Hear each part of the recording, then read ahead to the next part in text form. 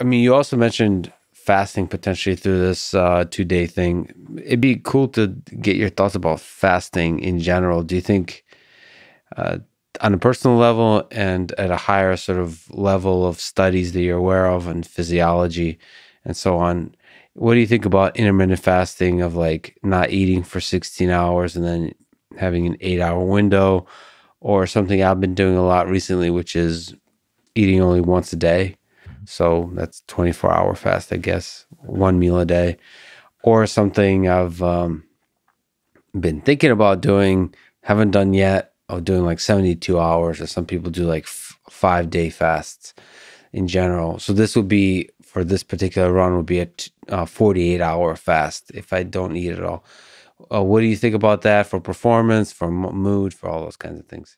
I can speak a little bit to the science and a little bit of my own experience, and then some anecdotes of people that have done very hard, very long duration things and what they've told me. So I just want to make sure I'm separating those out so people know my sourcing. I think now none of this is about the actual long-term nutritional benefits of one thing or the other. But if you look at the science on intermittent fasting, it's pretty remarkable. Before I was at Stanford, my lab was in San Diego. One of my colleagues was Sachin Panda at the Salk. He's phenomenal biologist and researcher, wrote a book called The Circadian Code. It's very, very good, and kind of popularized intermittent fasting, although there were others that had talked about this before. Ori Hofmeckler talked about the warrior diet. People probably might not know who Ori is, but he's sort of the originator of this business of intermittent fasting, eating once a day or limited. Anyway, Sachin has published papers, peer-reviewed papers in very good journals like Cell and elsewhere, showing that limiting the consumption of calories to 8, 4, 6, or 8, or even 10 hours of every 24-hour cycle, and keeping that more or less correlated with the light, with when the sun is out, leads to less liver disease, improved metabolic markers, less body fat, et cetera.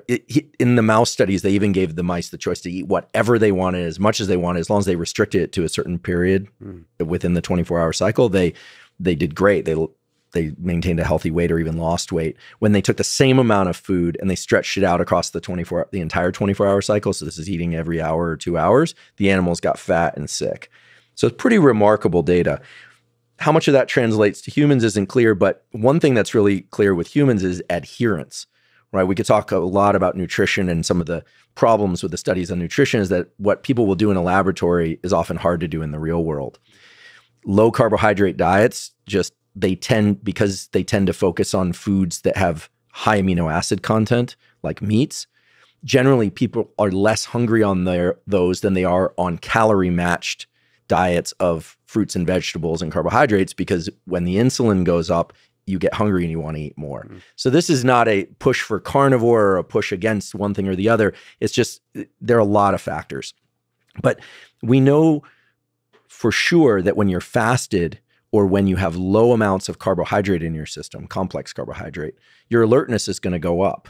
Fast increases alertness and epinephrine for the sole purpose of getting you to go out and find food. Can you imagine if our ancestors got hungry and they were like, oh, I'm too tired to go find food? We wouldn't be here. It'd be like robots, or one of your alien buddies will be like running the planet. Dream. So I think that if you want to be alert, fasting or keeping complex carbohydrates to a minimum is very valuable.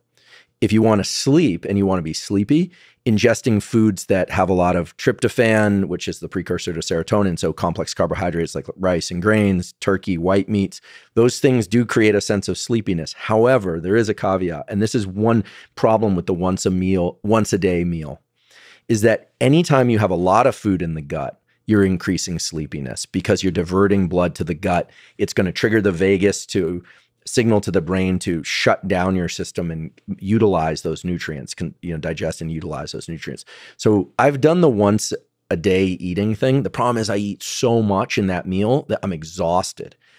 And so it doesn't always lend itself well to the schedule. But so in a 6 or 8 hour eating block for me is a little bit better.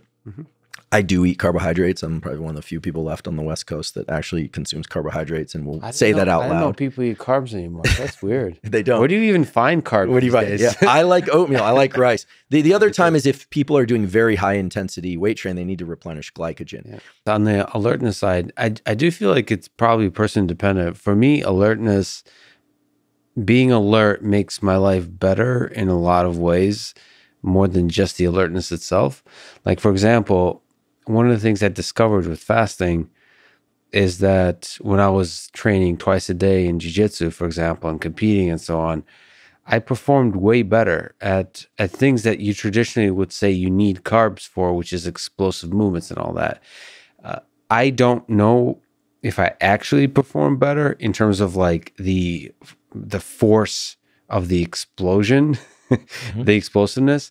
What I do know is the alertness resulted in me doing the technique more precisely. That's the dopamine and epinephrine system in action. And there's there are some other just purely physical aspects to one diet versus the other that can be complicated. If you're ingesting carbohydrates, complex carbohydrates, you're going to replenish glycogen, which is great, but they also tend to be bulky and fibrous. And I've never rolled jiu-jitsu, but running when you have a lot of bulky fibrous food in your gut or in your intestine, it can be a barrier. It can be uncomfortable. And so some people do really well on low carbohydrate, meat-rich diets because they're just not as bloated. They're not carrying as much water and other stuff. Carbohydrate carries a lot of water molecules with it.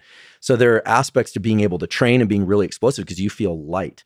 One anecdote that really, again, I'm not encouraging any one particular kind of diet, but I have a friend who was in the SEAL teams. I happen to know a number of people in that community, and he told me that he did this very long fast. It was a fast that I think you get to eat a little bit of soup or broth, and there's like a bar or something, but it's like a 9-day thing. Mm-hmm. And he's a very strong athlete, and he said that on day 6 or 7, he was running up some hills or something while he was on deployment, and he felt amazing. He had kind of hit this other level. He was somebody who had boxed in the Naval Academy.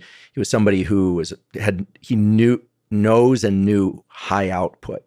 And he felt like he discovered the 13th floor, that there was another floor to this performance space that he hadn't experienced except while he had fasted. And he said that was a remarkable clarity of mind, energy. It's a little bit of what you described. Mm-hmm. He described a kind of suppleness and explosiveness. So there's probably something there. On which day? At once he was in the 5th or 6th day of the fast. See, this is the thing is I've never been there on the 2nd, 3rd, 4th, 5th day, that kind of thing. But when I just don't eat for 20 hours, many times through my training, the clarity, it's like you feel like everyone is moving super slowly, mm-hmm. and you're able to like dominate people you weren't able to before. It's like, well, you might have slipped into or switched over rather into full ketosis.